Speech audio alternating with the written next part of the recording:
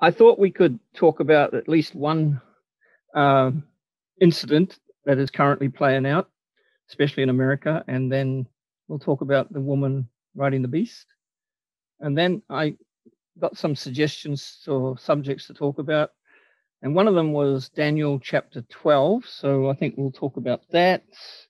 And if we have time, we'll talk about how we can trust in God, because that was also a question that I received.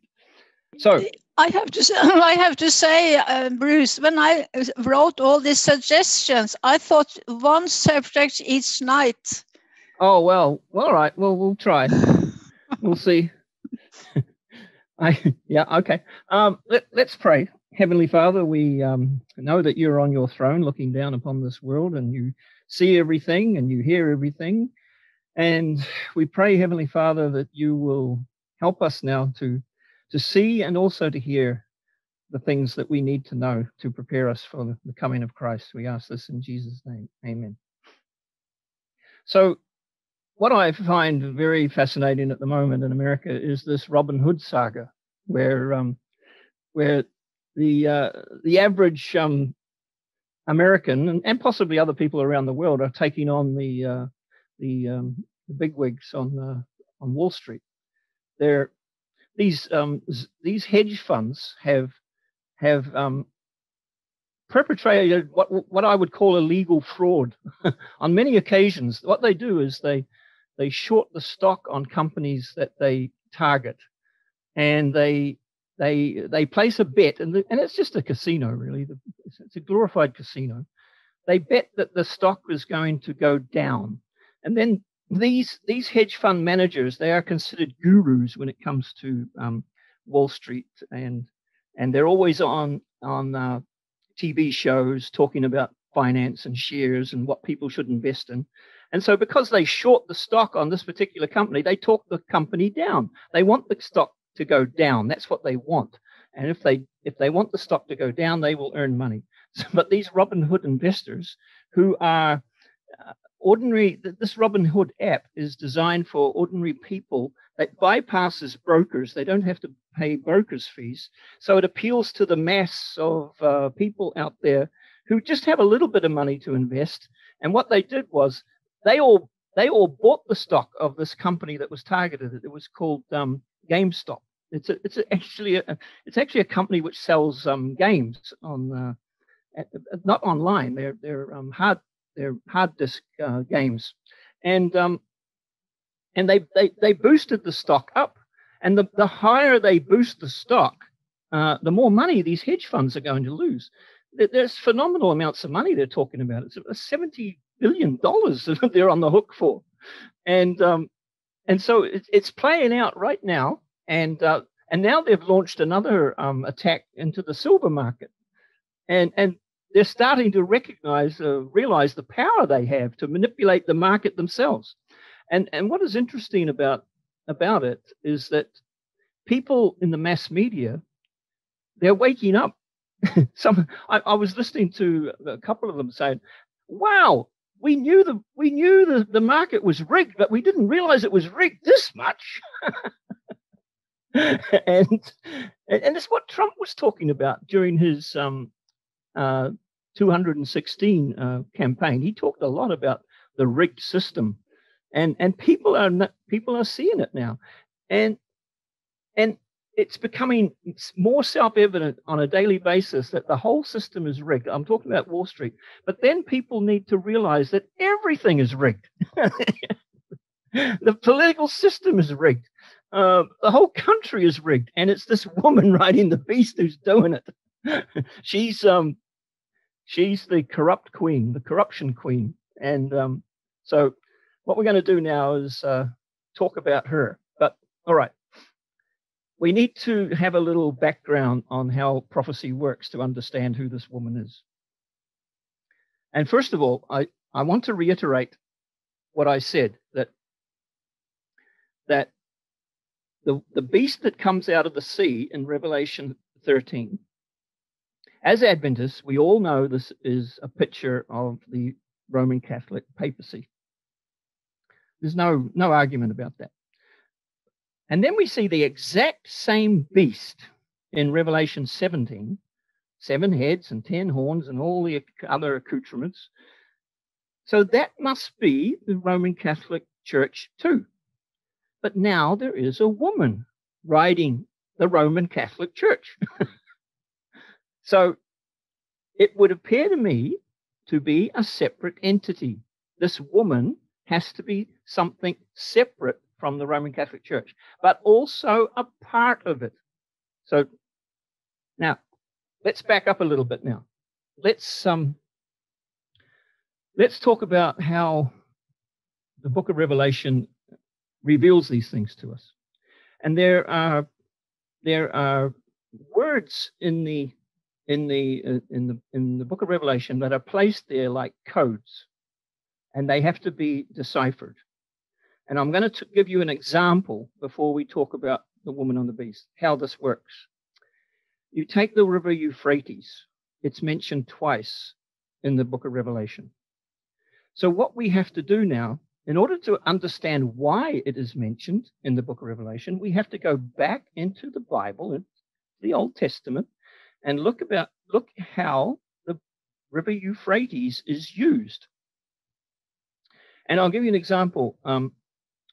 In Joshua is giving his last speech to the Israelites before he retires, and he says to them, "Our fathers lived on the other side of the flood." Now he's referring to the river Euphrates, and God took our father Abraham out of the other side of the flood, out of the city of Ur, which is also known as Ur of the Chaldees, and he took him over the river. And first of all, it's interesting that Abraham comes from Ur of the Chaldees, because the Chaldees and the Babylonians are kind of synonyms. They're the same people. So God is calling Abraham out of Babylon and taking him across the Euphrates and placing him in the promised land, which is a symbol of heaven. And so we have the same situation in our time. We have to, again, the original call was out of Babylon and come over into the promised land. We have to do the same thing to the Babylon that exists today. We have to call the people out to cross over to the other side. So what the river Euphrates is, and by the way, if you use a modern translation, these modern translations try and help you out, and they will take this word, the flood, and they will remove it and put in the river Euphrates. They think they're helping, but it's actually not helping at all. But it's obscuring the fact that the Euphrates is called the flood. It's very seldom called the river Euphrates in the Old Testament. They call it the flood, or they call it the great river, or just simply the river. And what the river is, it's the boundary between Babylon and God's kingdom. So when we decipher all of that, then we understand why the word Euphrates is used in the book of Revelation. It's talking about the boundary between God's kingdom and Babylon. And that's what we're supposed to learn from it.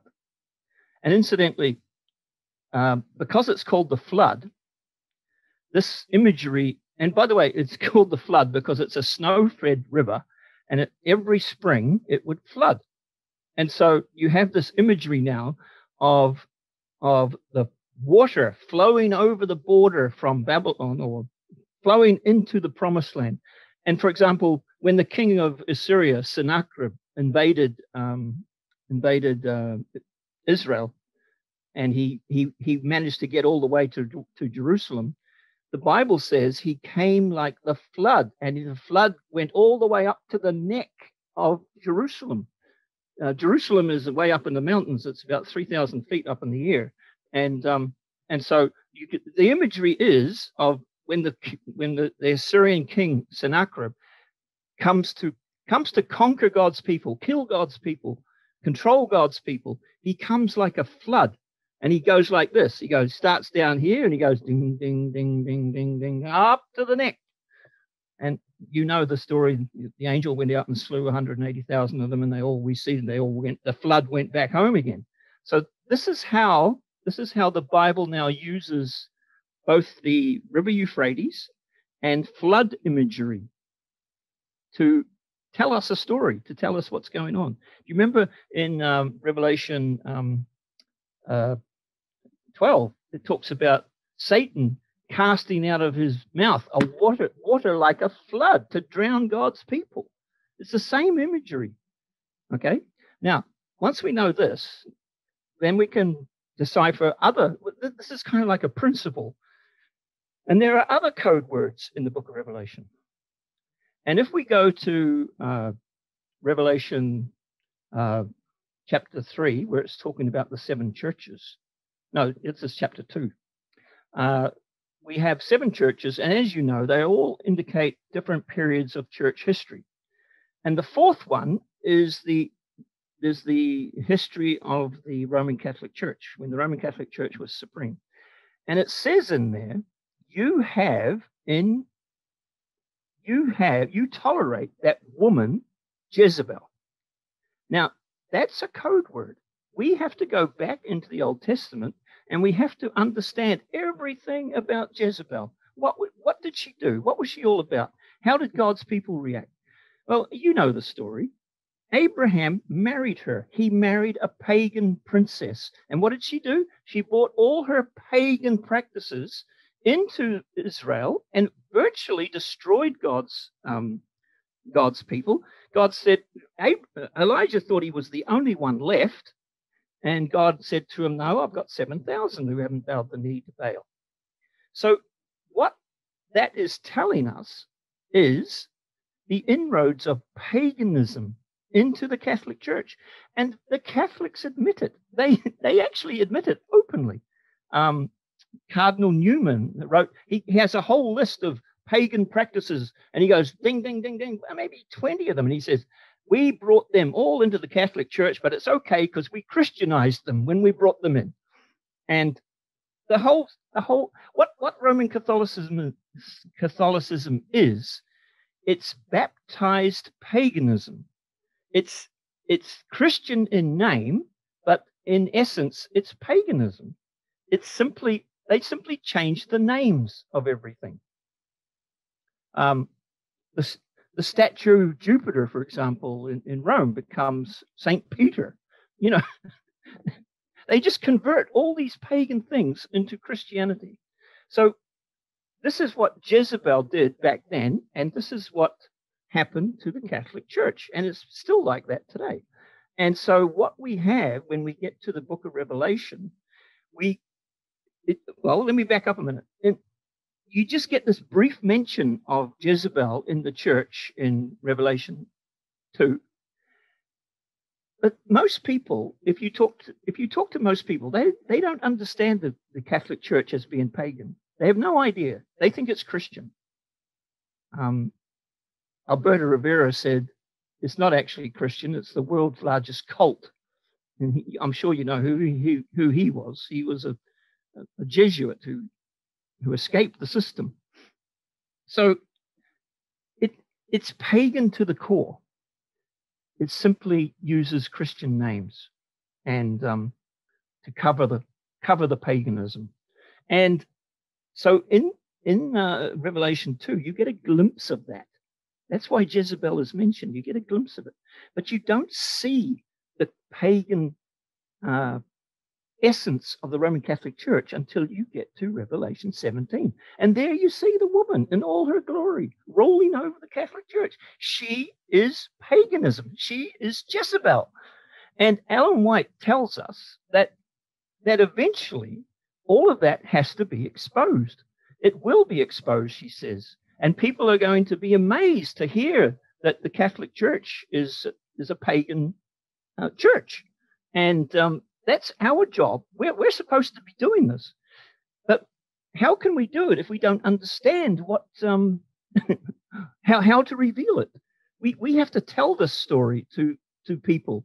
And we will, and I believe we will do it under the influence of the latter rain. But and God will teach us. The Holy Spirit will teach us what we're supposed to say. And this is going to be something that the people are going to be amazed when they hear it.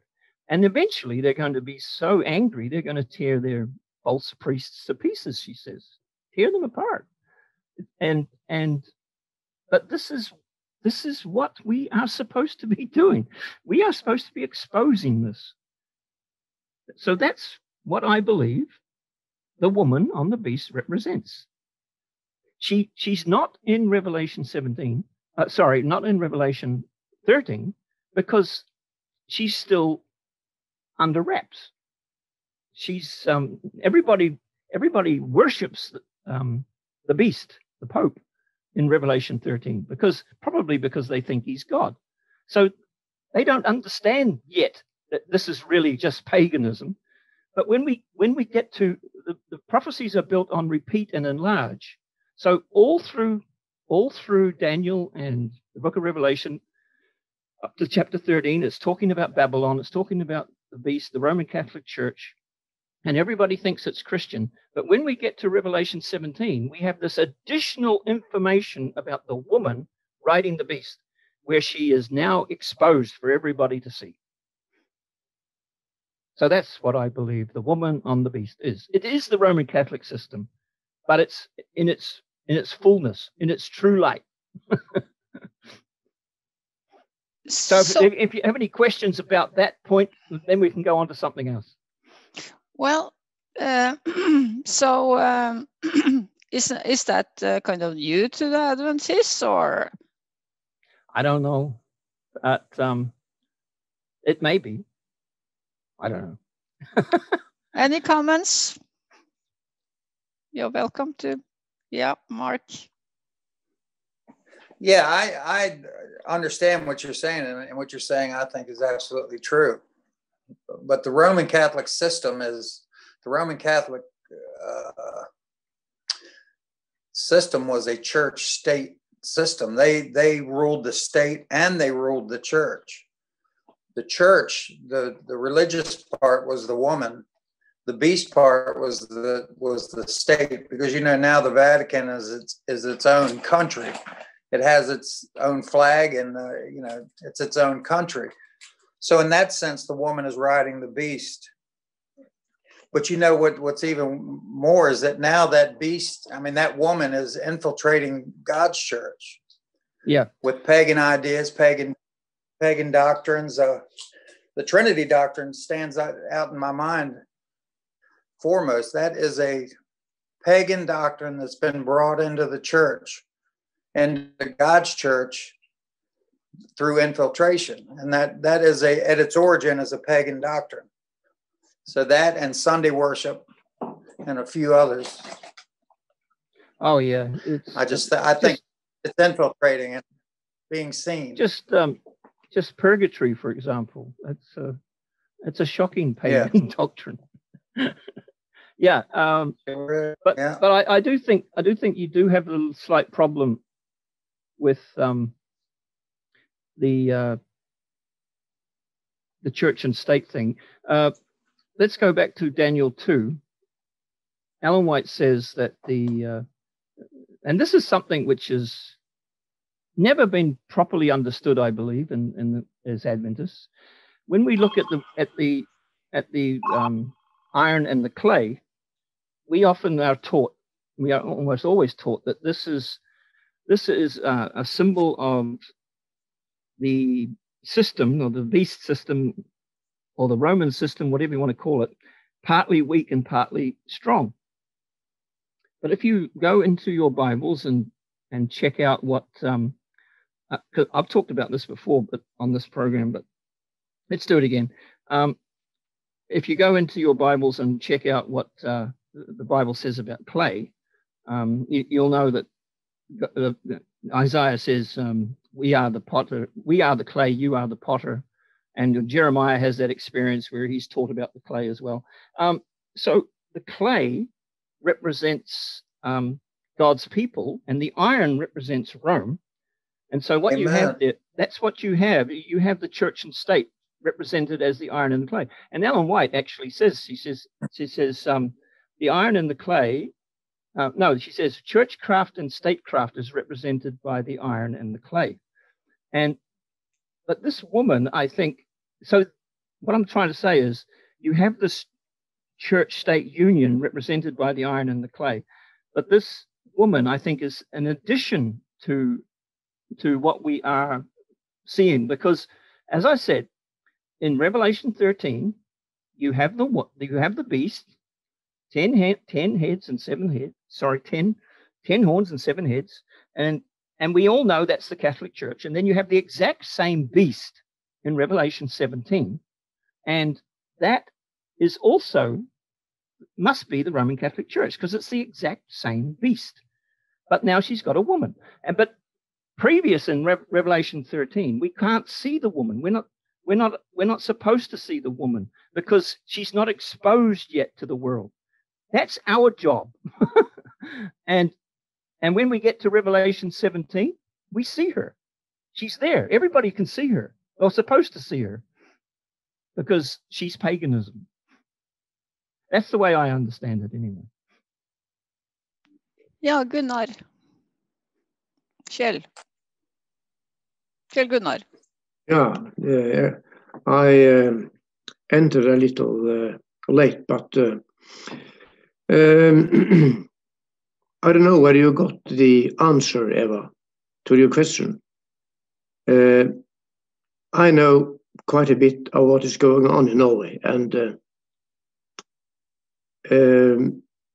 actually this knowledge about Jezebel and the Catholic Church and so on, the knowledge is there, but there are so many who haven't studied it and let it really sink in. And the normal, most of, I think, the Adventists, the member in the Seventh-day Adventist Church, do think they are a Christian church in some ways. But the truth is actually what Bruce says. It is actually not a Christian church at all. Mm-hmm. In fact, Amen. at all. It's such a fake. And I hope that will be understood of all the Adventist members. Amen. Amen. Yes. Yeah, Mark. Yes, I understand everything that's being said is correct. But the beast before the woman is riding it, I thought represents pagan Rome. Then when we see the woman riding the beast, that's when it became papal Rome. And the doctrines that they offer, I understood the iron and the clay to represent, like God takes clay and molds us. That's right. Into what he wants us to be. Yeah. Yes. Exactly. But in the papal system, the people, they're miry clay. They're not moldable. He calls himself God, and that clay is not able to be molded into anything that God would want. So that's what I understood why it was miry clay, because he says he's God and he can't mold that clay. But papal Rome and pagan Rome, I thought, was the difference between the beasts. Do you have the SDA Bible commentary? No, I don't. Okay, that's where Ellen White's quote is. When she says church, state, and church and statecraft, she's speaking of the Roman system, not necessarily Protestants being included in that. It was just their church statecraft. Yeah, well, not true Protestants, no. God's people. No. God's people are everywhere. but they're invisible, and some understand it and some don't. So, yeah. So maybe we Yeah, I could agree with. Sorry. Come on, Mark. Maybe someone can, if someone has experiences with, if they have been testifying to some Catholics, how did I do it and how was the response? Maybe could have a little testimony time if someone has done that. Have you ever shared the truth, Bruce, with any Catholics when you have been out colporteuring, for instance? I know that you have been much out colporteuring. Yeah, I remember one incident where, I knocked on a lot of doors and I came across a Catholic woman who was obviously very attached to her church. And I tried to tell her from the Book of Revelation how the Catholic Church is revealed in there. And she said to me, "Oh, our priests tell us that nobody can understand the Book of Revelation." So that's how she dismissed it. Yeah, the priests tell their people, nobody can understand that book. And perhaps, except perhaps them themselves, the priests. That's what. But it's not easy to come and confront people to say, your church is like that. We really need wisdom to know how to do it, so we don't push them away before we even started. Oh yeah. It wasn't the first thing I spoke to her about. No, good, good. Werner, did I see your hand? Or okay. Marta's family and even my family background is Catholic. And even today, Marta's siblings are Catholic. And we can talk about Christ. We even could read in Matthew. We could explain. And like what some of the response would be, yes, we understand as Catholics that Jesus, he is our Savior and he is okay. But the problem lies with the ground forces, in other words, with the leadership of that church, which has another way of explaining the plan of salvation. But just to believe that Jesus is the Savior, there are many Catholics out there who truly listen to his voice and can differentiate through the conscience which God has, all of us have received that they have the Bible as well. They have the Douay Bible. And so there is much in there which points to Christ as our Savior. And so there is still a part, a life, which follows Jesus and expects him to come. Revelation says that God's people are in Babylon. And so many of them are going to wake up and leave. Yes. So Werner, you were a Catholic once. Not myself. Marta was. Okay. But my grandpa and part of his family, even to my father's brother and sisters, they were still Catholic until my grandpa got in trouble with some of the worship of Mary. And so they dismissed him from the Catholic Church, and he had to move to a Protestant canton, we call it. It's a Protestant province. And so that was very strong even 45, 50 years ago.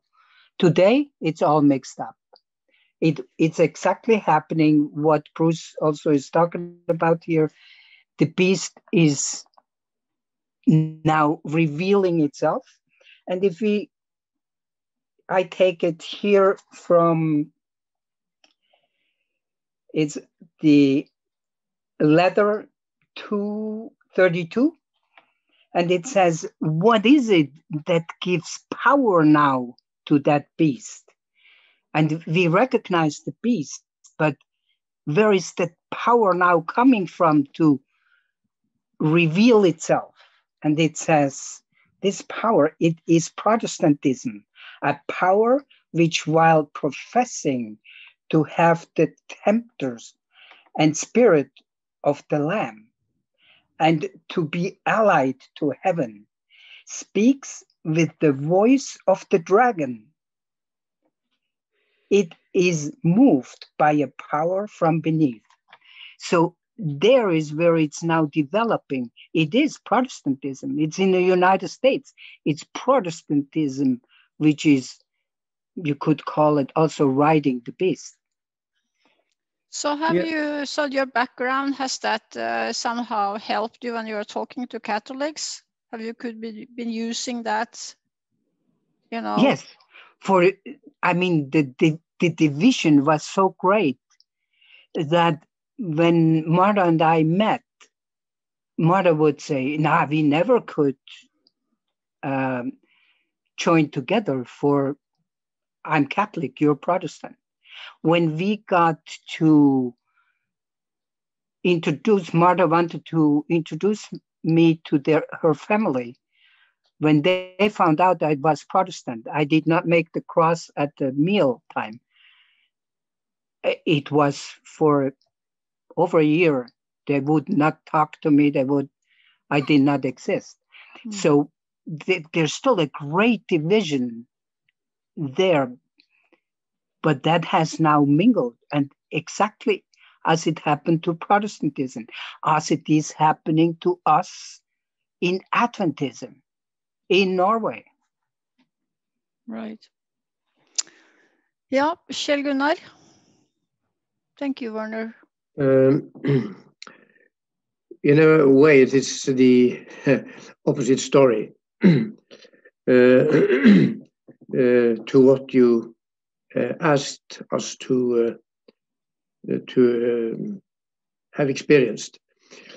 I had a friend. He's dead now.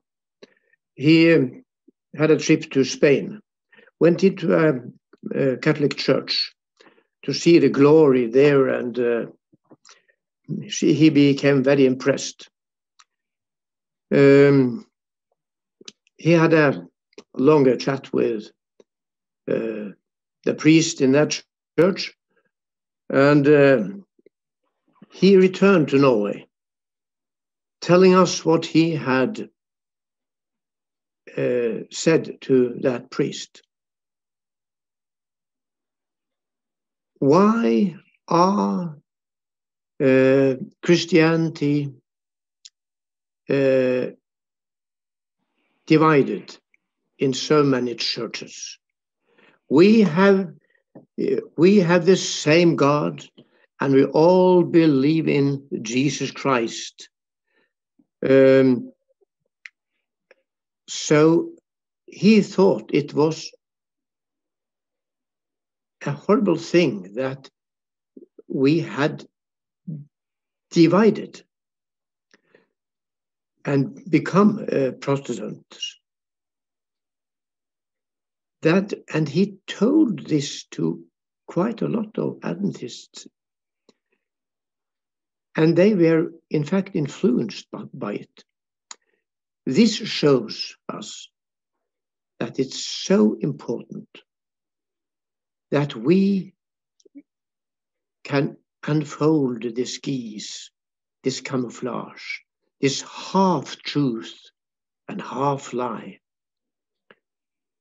In fact, the Catholic Church, as a system, doesn't pray to the same God as we do, but most Catholic members do pray to the same God as we do. But Jesus, if we are not so much firm in our understanding and has so much knowledge that we can see the difference between their systems opinion about Jesus Christ and the SDA's opinion about Christ, then we are really bad, in a bad position. So we must follow this advice to thoroughly study God's words and see what is important to know and see whether our opponents accept the same details in these important things. Thank you, Kjell Gunnar. Did I see your hand, Mark, or did it go down again? Yeah, I just put it down. I was waiting for everybody to get through. You know, I was just thinking about the Revelation 13. You know, it's telling us about both beasts. And the beast of the United States being the bastion of Protestantism at one time, the land that God used to bring his truth unmolested so that it could be studied out and come to an agreement with God. Well, we're told that is going to make an image to the first beast, which is the woman riding the beast. So I think around the world, people need to be aware of these doctrines that are actual, the first beast doctrines that are coming in, and it's going to be prescribed one day that if we don't believe the way that the first beast says, or the second beast, which makes an image to the first, that we're going to eventually, there will be a death decree. So I think churches around the world need to see these things, compare the two beasts, and see that Protestantism is making an image to that first beast, the woman. Mm-hmm. Very important, I think, that we understand that. Amen. Thank you, Mark. Can I make a comment on that? Sure. They never, well, the Protestant Reformation has always had two wings. There's the left wing and the right wing. And historians call the right wing the magisterial reformers, and the left wing they call the free church or the radical church. And the difference between them is that the magisterial reformers, and they're called the magisterial reformers because they rely on the state. They build state churches. They rely on the magistrate to enact laws and to punish dissenters, people that don't agree with them. So they already, when they never escaped from the Catholic system, they already built, when they left the Catholic Church, they already built an image to the beast. They built the same system with different theology, and that's always going to give them a bond of sympathy, along with Sunday, with the Catholic Church, the one that they left. But Luther and Calvin and Zwingli, they all built state churches. Ellen White says that both of them get corrupted by this, both the state and the church get corrupted because of the union between them. And of course, that's what the iron and the clay is all about. The Protestants never left it. The magisterial reformers, the ones that built state churches, they're the ones who wrote the history of the Reformation Church. They're supposedly the heroes, whereas the free church, nobody knows too much about them. But they are the people who rejected this union with church and state, and their whole modus operandi was to follow the Bible as truly and as accurately as they could. And of course, and the people who built the state churches, the Luther and Calvin and Zwingli, they persecuted these people. Zwingli was the first Protestant to put another Protestant to death in Zurich. And he put his own friend to death, a man by the name of Mance, I think it was. And he was an Anabaptist. He wanted to reject infant baptism. And the Zurich Council made a law against that and punishable by death. And guess how they killed these people? By drowning. They called it, oh, you want to be baptized again? Okay, then we'll baptize you a third time. And they tie him up and throw him in the river. That's what Zwingli did. And so this they perpetrated the same error that the Roman Catholic Church did. Luther was the same. He advised his German princes to use the sword on the dissenters. And Calvin, he murdered his opponent, Servetus. He said, if Servetus ever comes here to he wrote to another pastor, if Servetus ever comes here to Geneva, I will put him to death. And he did. He burned him at the stake. These are Protestants. They're doing exactly the same as the Roman Catholics. They never escaped. They've already, when they said they left, they already built an image to the beast. It's already there. The Free Church are the only ones who rejected this idea of church and state. It wasn't biblical. They studied their Bibles, and they got more persecuted than anybody else. They were persecuted both by the Protestants and persecuted by the Catholics. And guess which heritage we come from as Adventists? Which side of the Reformation do we come from? Huh? Come on, you should know. Yeah. I mean, we come from different churches. All the churches. Oh, we come from the Free Church. We come from the Free Church tradition. Yeah. Well, sure. The Methodists were probably and the Baptists were probably the biggest denominations today which followed the Free Church tradition, and most of the early Adventists, not all of them, but many of them were Methodists. Ellen White was a Methodist. Well, you know what makes this is my point. The point that I mean, I know you probably all know this, but the reason that those churches were free when they came to these shores is because of the separation of church and state. The government that was set up on these shores allowed them. They escaped persecution, came to these shores, and now we can freely, practice our faith the way we choose. But the point is that it's coming to a time where that freedom is going to be taken away. It's all going to be reversed. Yeah, and we're going to have to decide. We're going to have to make decisions by faith, not to go along with what they're going to say that we have to do. You know what I'm saying? The freedom that this shores offered, I can see it dwindling. Yeah. Oh, it's, as we look at the event. Yeah. You are losing your freedoms on a daily basis, I'm afraid. It's terrible what's going on. It's but unfortunately it's prophetic at the same time.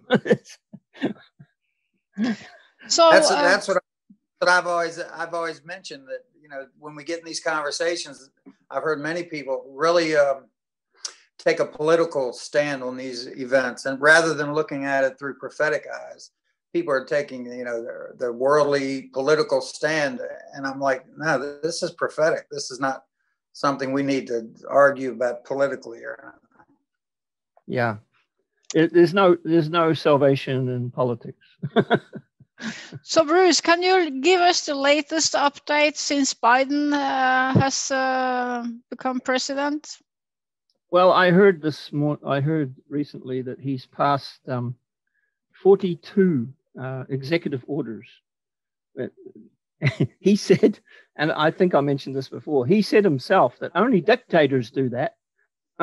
You see, in the American system, the laws are supposed to be made by the Congress, and not even though they tolerate these executive orders from presidents, because sometimes something has to act quickly, and you can't wait for Congress to argue about something.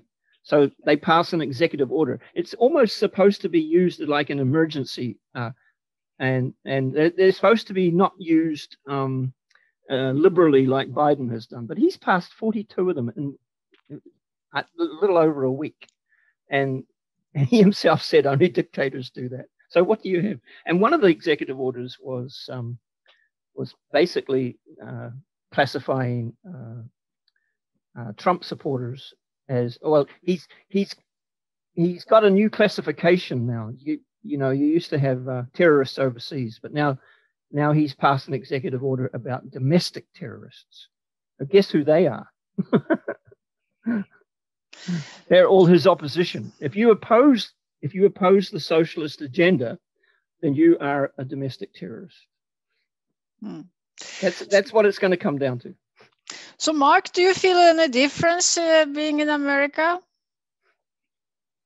Oh my gosh, yes. I'm not personally affected yet, but with the COVID lockdowns and with the rules that are in place now, we can see it coming. Amy and I, we see it coming. We talk about it a lot, but we know what's happening, and we know that the freedoms are being taken. Right now, it hasn't personally affected us though. But what state do you live in? Pennsylvania. Whoa, the controversial place. Yeah. Actually, it's what's funny is that driving around all year long, we saw so many Trump signs. I mean, this was once a Democrat state, and I'm gonna tell you, I don't see how in the world Biden won Pennsylvania from what we've seen. It changed overnight. I mean, he was winning by a landslide, Trump was, and then the next day, it was completely reversed. And Biden had been like in the lead beyond what, seemed normal anyways. But we're seeing a lot of businesses shut around here. Yeah, businesses are shutting down, small businesses. You know what is ironic? They just had an election in the country of Burma, and the military just took over the whole country, accusing the socialist government of election fraud. And Biden's government has come out and said, oh, you can't do that. You can't you can't take over a country because of election fraud. I tell you, we are in an attitude of prayer, Amy and I, as I know many people, we all are probably here, but we're in an attitude of prayer, and we're just pleading with Christ to fill us with His Spirit and show us where, what to do, how to react. And it's time to really get right with God. That's for sure. I think that was a good last sentence. Maybe you would like to pray to Mark. I think that was very good. Thank you so much, Bruce, for sharing today about the woman on the beast. And thank you, everyone, for sharing their thoughts. And let's pray, Mark. Thank you. Oh. Father in heaven, we are so grateful that we can come together with like-minded brothers and sisters that love you, and we just look to you, Father, for the direction that we need to go in, and put the people in our paths that we need to speak with on these things that need to be understood by men and women around this world. And go with each of us as we study your word and as we pray. Give us discernment and give us knowledge to live in this world and to do the things that you'd have us to do, to bring as many as we can into your kingdom when you come. Send your Son, fill us with His Spirit. We need His Holy Spirit to guide us, His life living in us. And we just thank you for that promise. And we claim these promises now in Jesus' name. Amen.